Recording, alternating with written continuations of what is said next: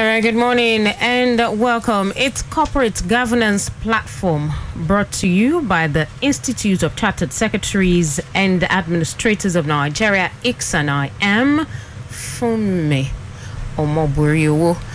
The Institute is a member of the Corporate Secretaries International Association, CSIA, a Hong Kong registered global organization that is dedicated to developing and growing the study and practice of secretaryship to improve professional standards, the quality of governance practice, and to improve organizational performance.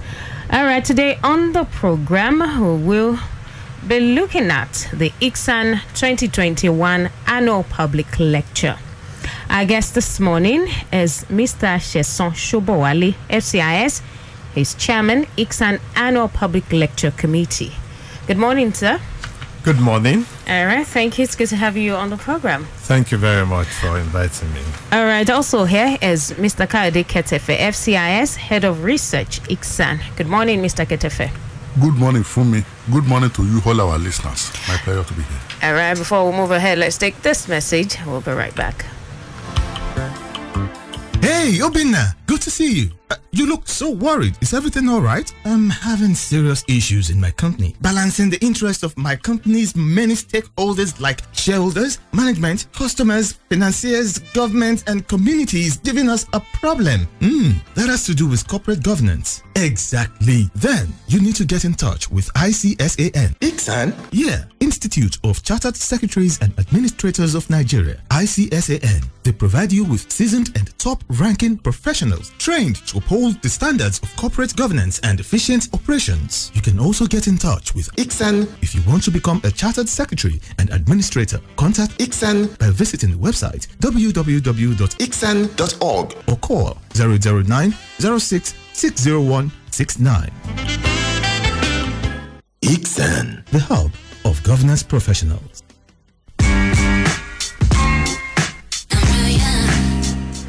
It's the Corporate Governance Platform right here. Like I said earlier, we're looking at ICSAN 2021 Annual Public Lecture.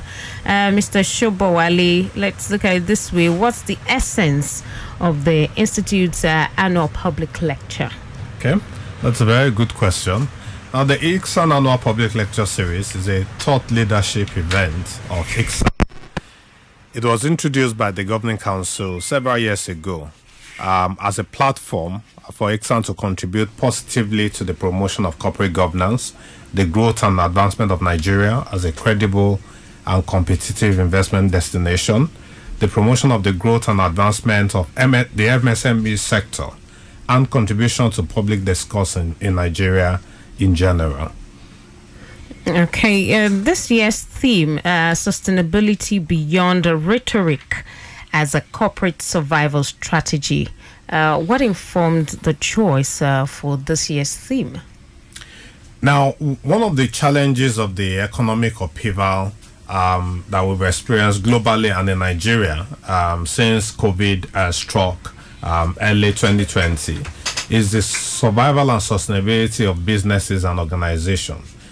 And in addition, the world is at the moment preoccupied with the issue of the sustainability of the earth.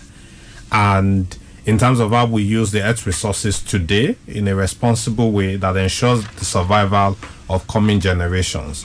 Now, these twin issues are the heart of the sustainability discussion. Of course, we've seen that since the pandemic started, businesses that pay attention to the issue of sustainability are fared better.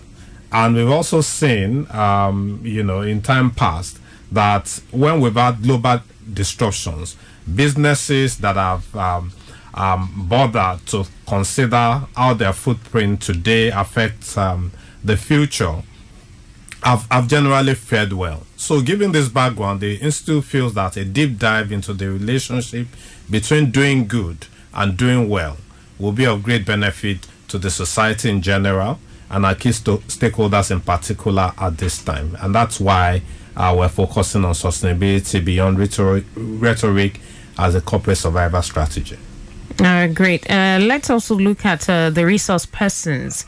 I want you to talk about the guest speaker and the discussants and what informed the choice of these resource persons. Now, given the importance of the subject of the public lecture, we thought that we should bring together a group of people who have not only studied the subject of sustainability, but actually practice it and have a deep experience around that subject. And that's why, for example, this year, our guest speaker is Mrs. Shade Morgan, who is an accomplished lawyer, a public affairs and sustainability professional. She's had about 30 years career spanning corporate commercial legal practice and storied experiences in several of Nigerian multinationals, British American Tobacco, Nigerian Bottling Company, Nigerian Breweries PLC. She's currently the Corporate Affairs Director of Nigerian Breweries PLC.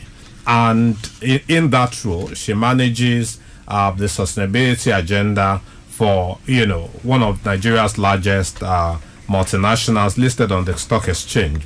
Proud to adjoining Nigerian Breweries. I mean, she spent several years at Nigerian Bottling Company, where she occupied a similar position.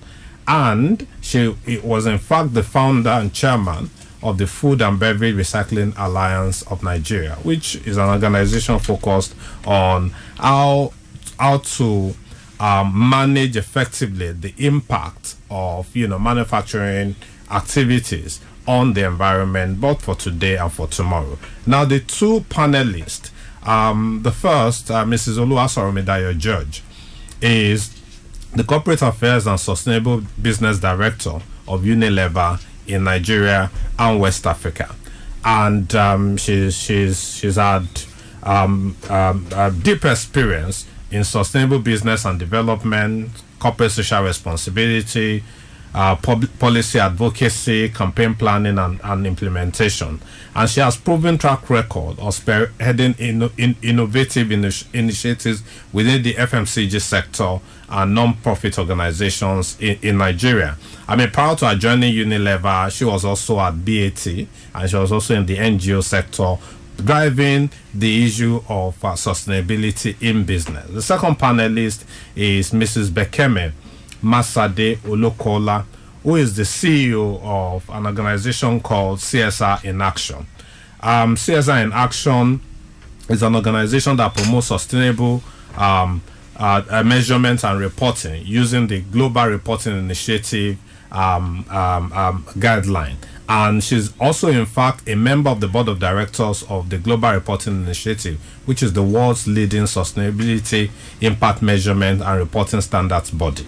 And she also pushes this agenda through a radio program that she hosts every week, the Good Citizenship Show.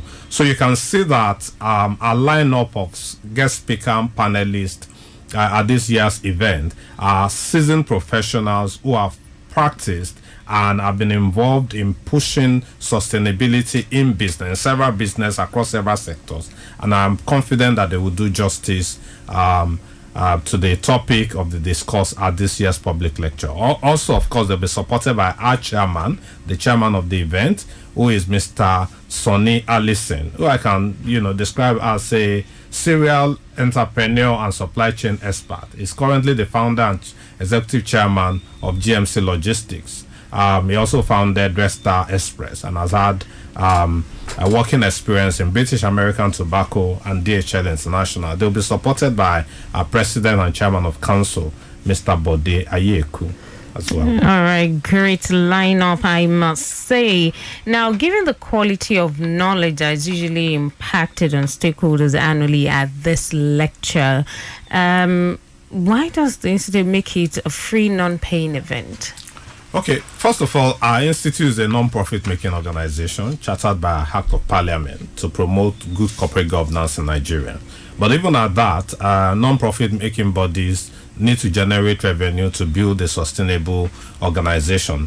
However, the leadership of our institute took a decision several years back that we need to make a contribution to the growth and development of Nigeria and shape policy making, elevate the debate on several topical issues beyond the pedestrian level that they are often held at, and make a contribution to society. And that informs the reason why this event is a non-fee paying event. It is one of the Institute's CSR programs.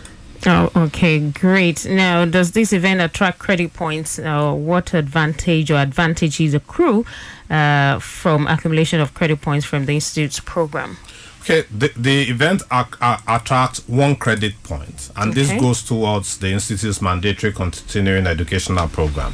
And in terms of the advantages, of course, I've mentioned the MCP. If you want to advance to associate membership or fellowship of the Institute, you need to demonstrate your attendance at some of these programs. And this annual public lecture counts towards your being appointed to be an associate or fellow of the Institute of Chartered Secretaries of Nigeria. This is going to be the second year that we'll be having ICSAN annual public lecture virtually. From your experience from last year, are you wary or having any worries about any challenge or challenges this year, also using the same method? Okay, good question. Now, with every innovation, there are challenges, but we prefer to focus on the positives. Last year, for example, we had about 200 participants who are participating globally, who actually stayed till the end. Over 500 people registered for the event. But there are several advantages of having this important event in a virtual format. First, when attendance was physical, we'll only be able to take as many people as the event hall can accommodate. With a virtual event, the number of attendance is limitless. It's going to be broadcast on Zoom, and it's going to be streamed on YouTube, and we can take several thousands of people. Second, with a physical event, you will need to travel from your home or office and factor in travel time, traffic bottleneck in Lagos, stress of moving around. With this format, you can join and contribute to the discourse from your home, from your office, and you don't need to get around. Thirdly, you avoid the cost of traveling, whether that's in the form of hiring means of transportation or buying fuel for your car. Now, these considerations tend to make this seem like an elitist event, but we also think that today, especially in the last 2 years, we've essentially leapfrogged. Everyone is getting used, to doing things virtually, and we're confident that the attendance this year will be far surpass what we had last year. What kind of expectations should participants have concerning this year's lecture?